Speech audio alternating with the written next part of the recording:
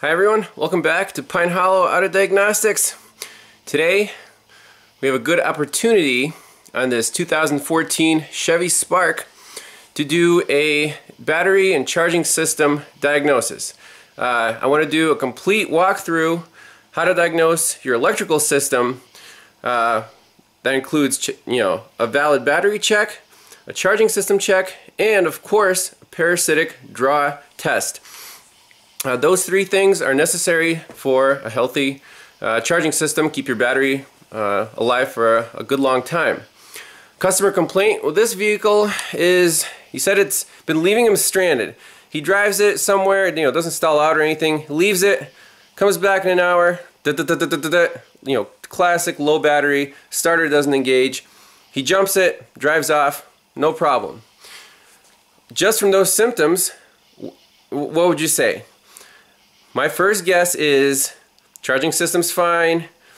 He might have a parasitic draw, but if he only leaves it for an hour and the battery's dead, that tells me the battery is cooked. The capacity is just diminished, and it can barely hold enough charge for one crank, or sometimes even doesn't want to crank this little 1.2 liter fire breather. So, where do you begin? Well, let's review the tools that we'll need and basically go through a process. It should take about 5 minutes to check the whole charging system and be 100% accurate. And look at this thing. It's so short. It basically doesn't have a trunk. Probably fit 2 of these in my small garage. This pile of crap wasn't here. But anyways, what are you going to need? My favorite tool for charging system diagnostics is my amp clamp. You need a DC setting so that can measure current. So right here in the amp setting you can measure 40, 400, or 800 amps, and you want that to say DC. They sell clamps that only measure AC. That's not what you need for a car 12-volt system. You want the DC. So here we go. Turn this baby on to the 40 amp setting, and as you can see here, we're at 2.7. That's, we're not measuring anything. So we hit the 0 button, it's zeroed out. So you want to make sure it says DC and 0. Now this we're just going to use to measure current. You can get away with just using this in the current and voltage setting, but every time you turn the amps, you need to reset it. It's kind of a pain in the butt. That's why we have our other trusty little voltmeter here. We'll just turn that to volts. Just throw it on the battery. 2.6 volts, or 12.6. Healthy battery, right? Fantastic. Well, let's see what happens. This guy I'm going to leave in the amp setting and just stick on the negative battery cable. And we'll try to start it, see what happens to our voltage. To make this process clearer, we're going to go to the whiteboard of knowledge here and draw a little schematic. If you can picture where the current is going and all the components in the system, it'll make your diagnosis that much clearer, and you'll understand what's going on, and that's the name of the game. If you understand it, you can make an accurate diagnosis. So anyways, let's try to crank this baby. Let's look at our voltage real time. We'll set this guy up here or up here.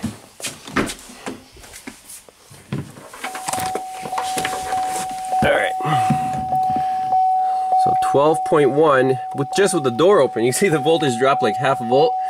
Key on. Uh-oh. 9 volts. 8 volts.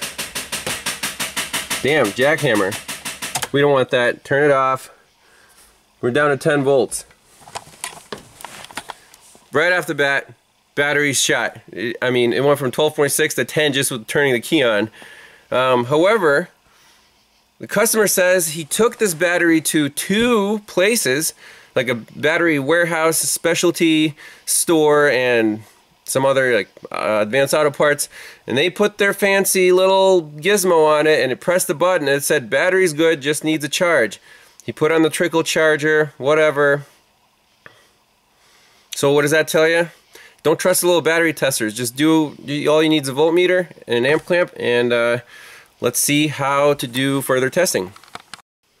Alright, we're on the whiteboard. Let us start with the heart of the electrical system, the battery itself. There's your minus post, and this is going to be our positive post. So what is a battery?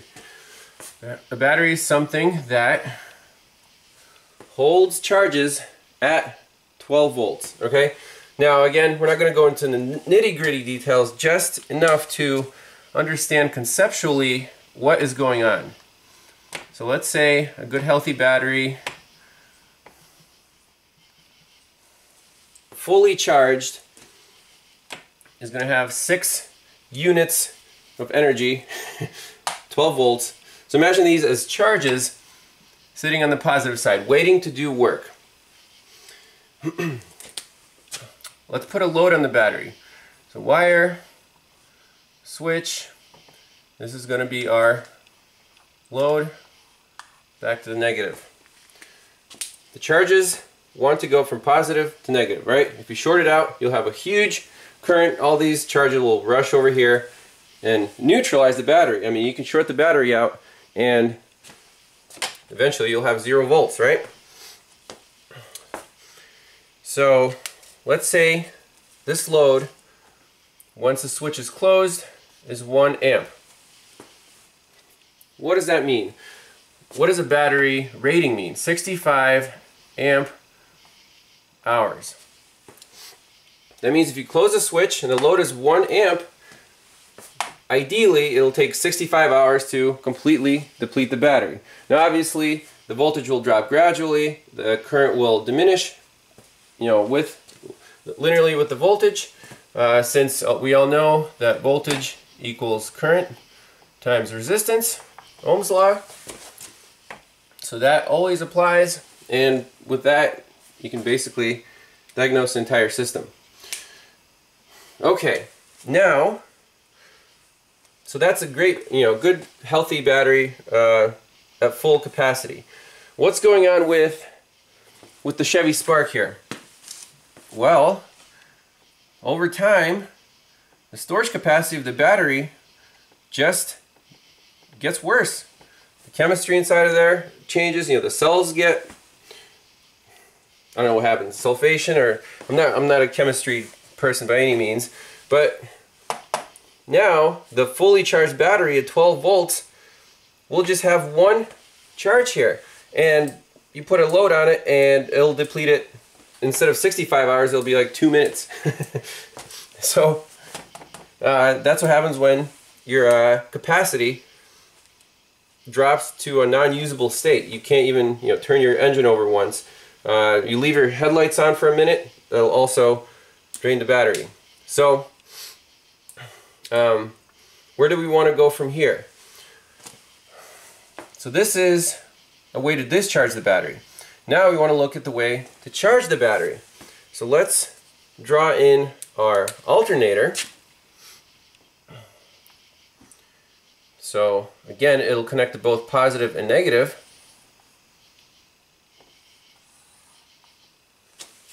And what does an alternator do? It uses the mechanical energy from the engine to charge up the battery. And we can even calculate how much work needs to be done to charge a battery at a certain amperage. But in any case, alternator is usually drawn with some coils, electromagnetic induction. It goes through a rectifier, and it's AC, but to keep things simple, what does it do? It forces the charges back from the negative side to the positive side. So if your battery is discharged, you'll have charges here at 0 volts, basically not ready to do work, and then over here charges at 12 volts.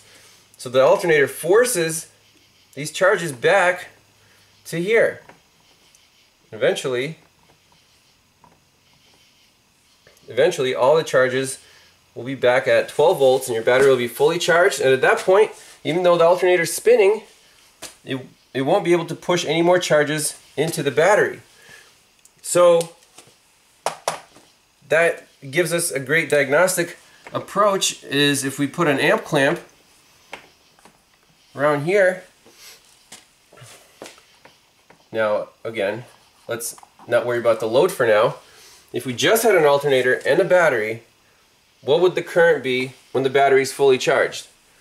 Pretty close to zero. I mean, at 14 volts there might be a little, you know, you can like boil the battery if you go too high in voltage, but eventually the current will drop close to zero when your battery's fully charged, right?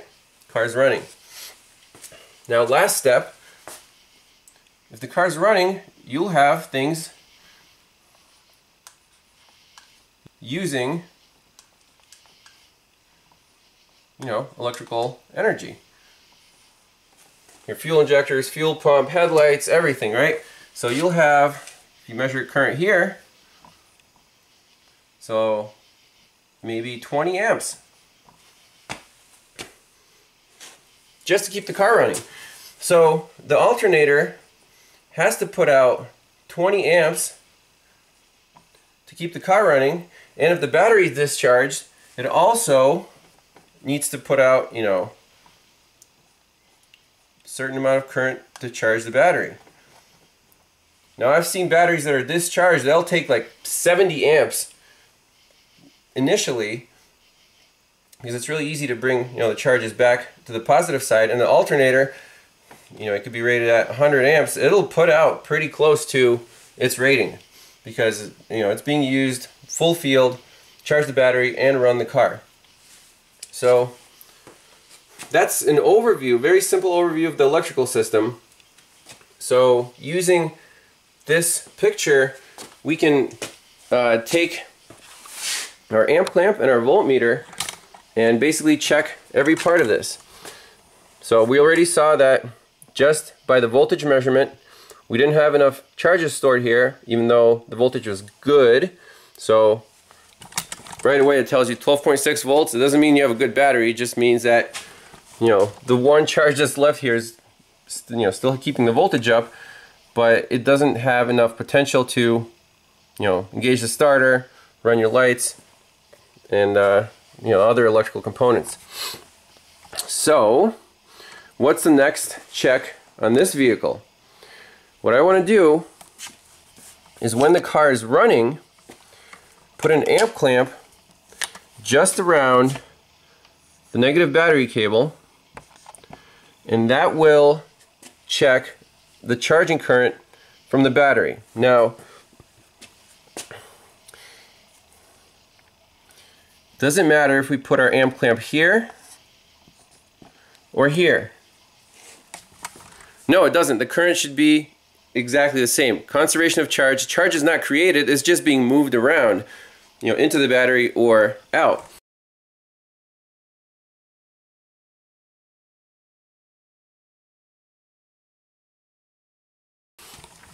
So the only thing I'll change is, if, you know, you orient your amp clamp, this will be,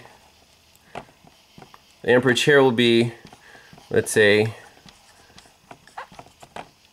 with a negative sign, and here it'll be with a positive sign. So keep in mind, on the amp clamp, if the current is going through the jaws that way, it's going to show a plus on the screen. That's all. Just keep that in mind. It can mess you up.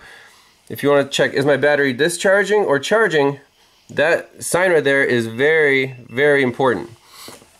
So let's get the car running with a boost pack and see how long it takes for this current right here to drop to zero. So if the battery capacity is very low, it'll take literally less than a minute for this current to drop close to zero, even though we didn't put that much current back in the battery. The capacity is, you know, completely shot. Let's get to it. So using our trusty Noco, it's ready to go. This thing should crank right up. Alright, it's running. As you can see, No warning lights, it's happy. Lights are bright. Turn this guy off. Take it off the vehicle.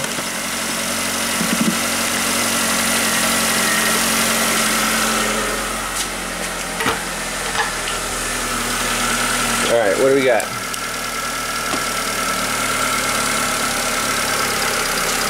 15 volts.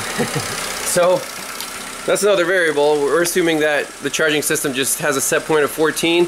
These new cars, the charging voltage can be anywhere from 12.5 to, like, 15 volts, as we see here. Actually, okay, yeah,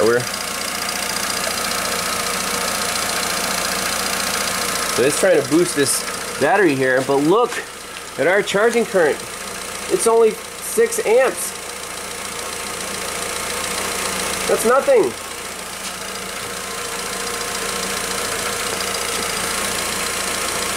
Almost down to 4. Again, another strike for the battery. The alternator is doing its thing. It's putting out 15 volts, but there's no current recharging the battery. The battery can't accept the current. So next step, see, we're 14.7, like 3 amps. Let's turn off the headlights and shut the vehicle off. So we're at 13.4, that's a surface charge. And now, what do we see there? Negative 2.7. So is the current leaving the battery? It's going through the jaws from our negative cable, right? So does that make sense? That means the current is coming that way. That makes perfect sense. If our jaws were over here, through the meter, you would say positive 2.7. Through one of these loads, the car's not asleep yet, back into the battery. So that's why we're reading negative 2.7 amps. See, our jaws are this way, so the current's coming from the back of the meter. That's why we have a negative sign. This car should go to sleep very soon. And we can take the key out, close the door, lock it. We're down to 12.5. And that current in a minute or so, I already played around with it a little bit, it should drop to, there you go, 1.7. So the modules are falling asleep. 0.8, 0.5.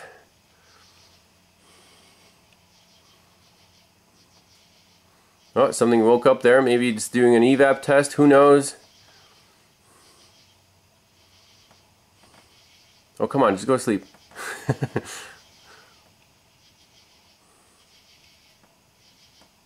1.9.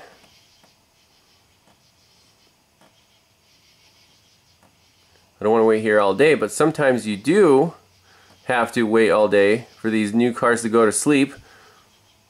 Alright, 0.1.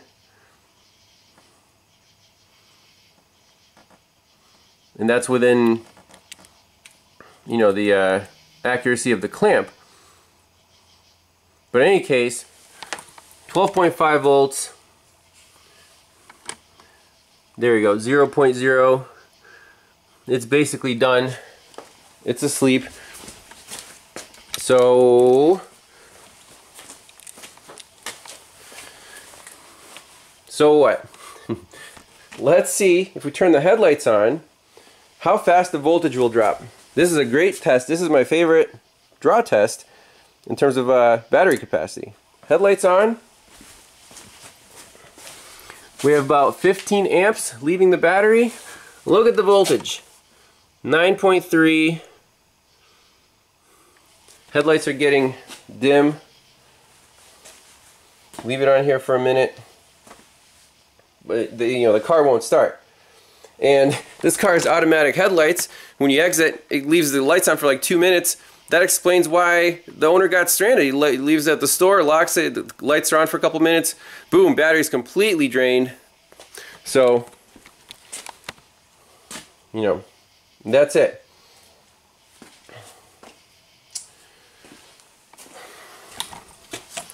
So, literally, this test takes 2 minutes. So the battery, bad.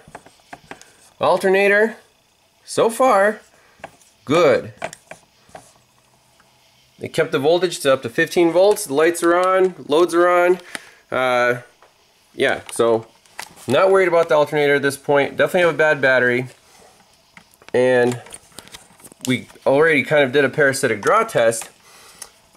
You know, is something staying awake, draining this battery overnight? I don't think so. However, we have to be 100%. That's, you know, why people come to shops to get their car diagnosed properly. So we don't want to just put a battery in this thing and then I'm sure it'll work great, but what if there's a parasitic draw and he leaves it for a week and then he comes back to a bad battery, or you know, the battery will actually get damaged by getting drawn down all the way, and then the customer will not be happy. So I'm gonna have to like eat the battery and then do another diagnosis for free to figure out, because I told him everything else is good with your car, it just needs a battery, right? So how do we do a parasitic draw test the right way to be 100%? Let's turn the lights off. Okay. Seeing the clamp timed out there, so every time you gotta turn it back on, re-zero, put it back on the cable.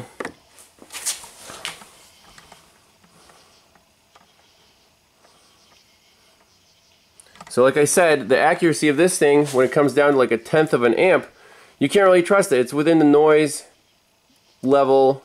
So right now it's saying like 0.2 amps. That's still a substantial parasitic draw. That could draw your battery down in, you know, less than a week. So we can't, I'm still not saying there's no parasitic draw, even though, you know, it's showing 0.0 whatever, 0.1 amps. Not foolproof. What do we have to do? We have to use our cheapo voltmeter in the amp setting, hook it up in series with the cable, and see if there's any current leaving that battery when the car is off and asleep. So let's set that up. It's kind of a particular way to do it, but it's the only way to say I don't have a parasitic draw 100%. Let me show you.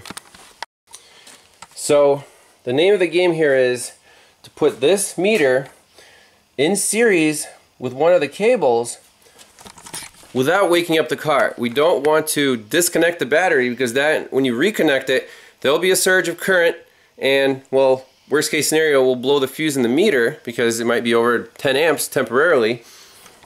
So the way we want to do this is first put our cables in the right place. So we're going to go to the 10 amps port and then go to the amps DC setting. It says DC 0.00 amps. So this thing will read to, what's this place, 100th of an amp. So a 1 here would be 10 milliamps. And that will be, you know, totally acceptable if it's showing 0.01 with everything connected.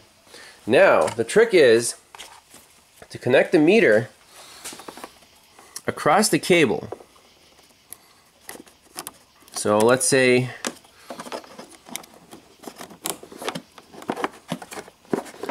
you don't want your leads to move when this cable comes off, so connect it however you can to prevent that from happening. Make sure you have a really good connection, you know, metal to metal. So here and here. Now we want to take this off the battery. Actually, just a second.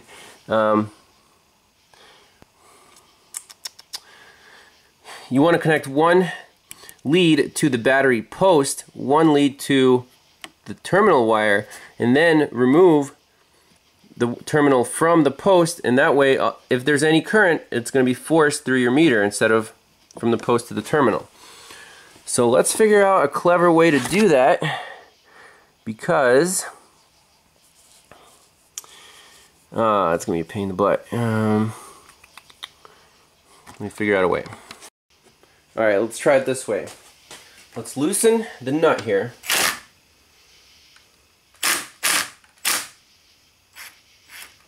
Okay.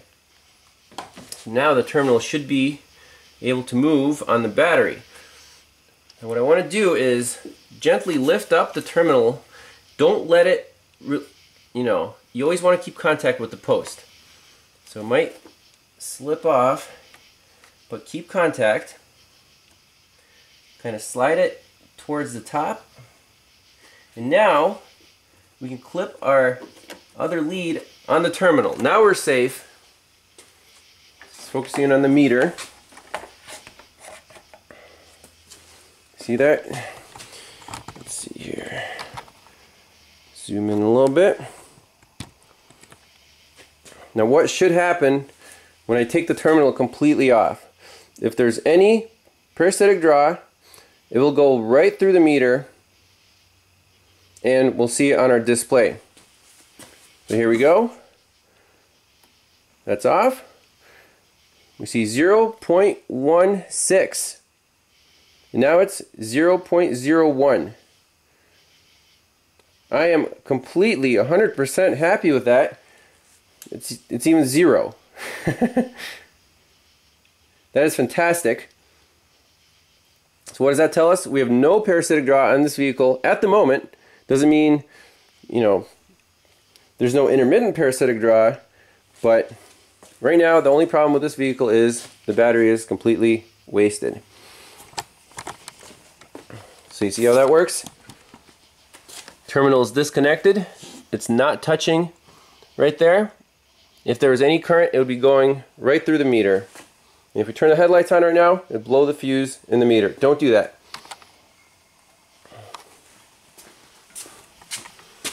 So let's quickly recap what we just did. Instead of using a battery or a current clamp, we disconnected this guy and put our in-series ammeter from here. So this will be amps on the meter and connected to right here. Right, and there's absolutely no current flowing through the meter, so all of these loads are off. Whatever switches these guys, when the car's off and asleep, all these loads should be off. Now, obviously the switch can be an ignition switch, a relay, a transistor, etc. And any one of those could malfunction and keep the load on and drawing your battery. So I think that's it. Then we covered all the bases here. Battery check, alternator output check, and parasitic draw test. If you have a meter, boom, this is literally less than 5 minutes. If the car goes to sleep, like it should, you're done. Calling the battery. I got one in stock. Let's put it in. This car should be fixed. By the way, whenever you're done doing a current test, always, always, always put the lead back in here. It'll save your meter. It won't blow the fuse next time you use it. Alright, brand new Napa Legend installed. Last connection, you'll see a spark. And such a small car, maybe it's a really small spark. Tighten down. Oh, crap.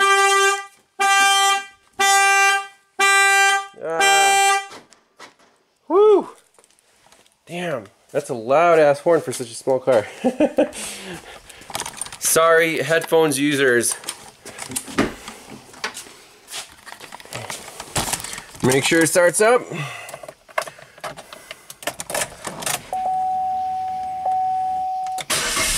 Beautiful.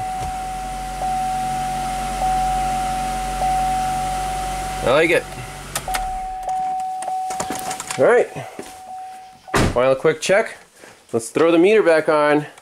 I want to see how big the charging current can be. I mean, this battery, when they're sold, they're pretty much charged, but they've been sitting on the shelf a little bit, so it should accept quite a bit of current initially when we start it up. Alright, got our meter hooked back up. We're starting at 12.47 and our amp clamp is ready to go, zeroed out. It's fired up.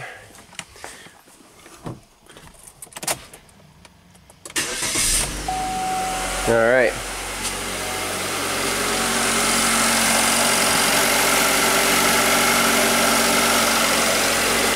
Look at that.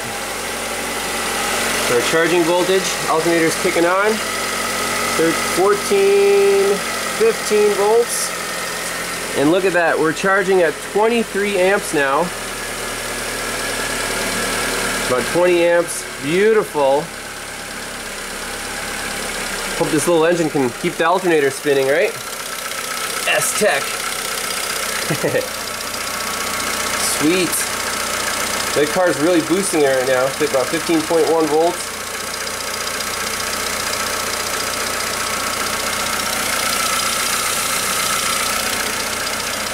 And our charging current, about 15. You see the amperage is dropping, so that's normal. The battery's, I assume, pretty well charged from the store. But that's, you know, that's a good number. The battery is accepting a charge. Lights are on, everything's good.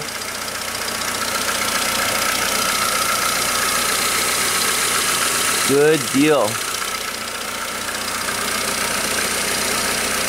Now we can put our amp clamp, instead of seeing battery current, we can put it on the positive, and I think one of these fat cables on the side is the alternator coming in, charging the battery, and there's two skinnier cables that go to whatever else, you know, the car accessories.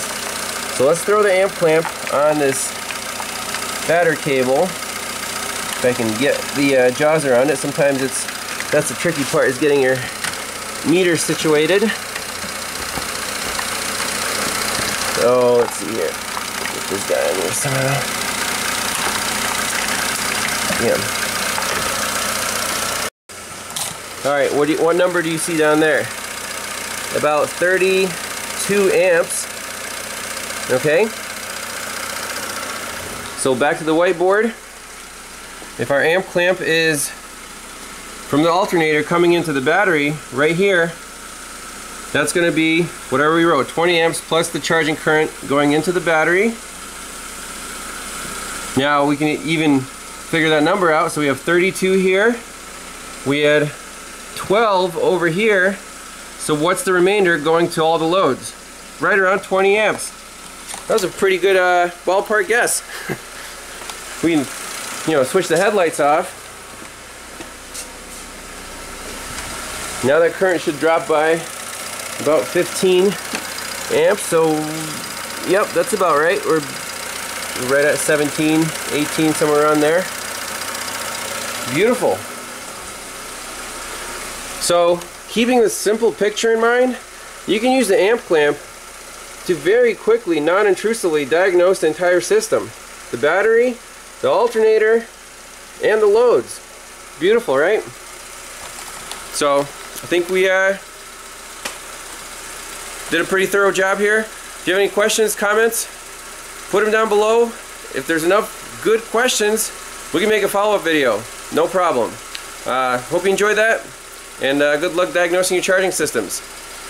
Thanks for watching. Bye-bye.